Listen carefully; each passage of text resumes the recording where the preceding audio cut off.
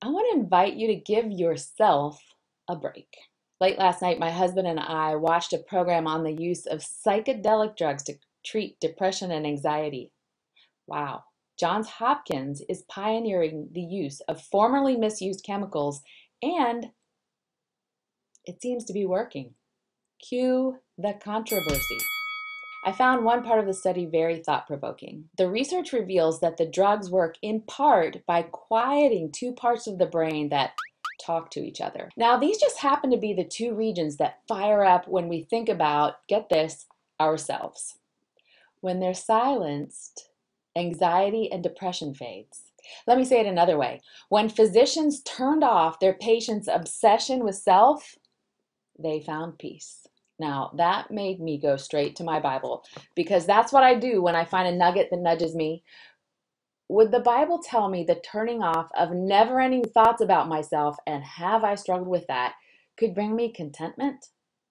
As a woman who's fought some fierce battles with depression and anxiety, I wanted to know. Now, I found one of the shortest Psalms in the Bible. Psalm 131, verse 2 says this: I have calmed and quieted myself. I am like a weaned child and its mother.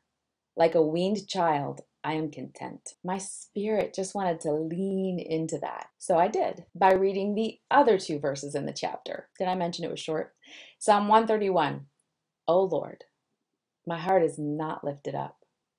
My eyes are not raised too high. I do not occupy myself with things too great and too marvelous for me.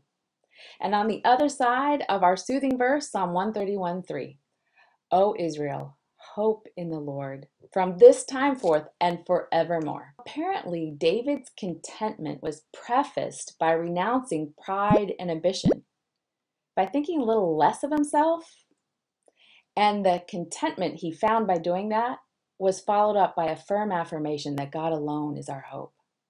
Now, lest you think David and his harp were parked in a spa parking lot where he'd just been refreshed by stillness, a Swedish massage, and a cool glass of cucumber water, Bible scholars believe that he wrote this when experiencing one of two really bad times in his life. Either it was written when King Saul was hunting him down to kill him, or it was written during the time when his wife was publicly mocking him for the way he worshiped God. Let's see, murderous threats from a mentor or marital discord on display for all of history to see. Yeah, seems like life wasn't a bed of roses when he found this contentment. He had every reason to be anxious and maybe even depressed. What I see is this: a man who had calmed and quieted his heart by cooperating with God, by making God high and himself low. Sometimes the way up is down. I mean, the Bible says God resists the proud and gives grace to the humble. And Jesus told us in Luke 14 to take a low place when we show up at a party. If you're struggling with anxiety or depression, I want to invite you to give yourself a break. Aren't you tired of thinking about yourself 24/7? I know I am. And I think maybe our selfies have to go, along with our self-words, our self-worth, our self-awareness, our self-care, and even our self-esteem. I've said it once and I'll say it again. Your daughter does not need self-esteem. She needs God-esteem. If she understands who God is, she'll understand her value, but not make too much of herself. You and I need that too, Mom. Psalm 131 promises that if we think more of God and less of ourselves, we will find the contentment we're lacking. Now, I'm not saying it's not wise to ask your doctor for help if you need it, to see a Christian counselor when it's called for, or to take a day at the spa to push reset on your busy life. In fact, I vote for that.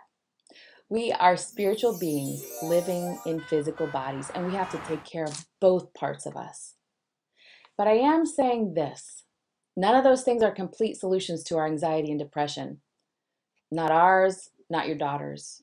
Only God's word can offer an ultimate solution. And it says the way up is down. It seems to me that David got over thinking about how he felt, what he wanted, and who he was at odds with, and just got consumed with thoughts about how big God is. When he did that, he found something every mom and daughter needs a big download of these days: contentment. And when he found that, he became a megaphone for the power of God. Oh, mom of a girl you love a whole lot, put your hope in the Lord from this day until forevermore.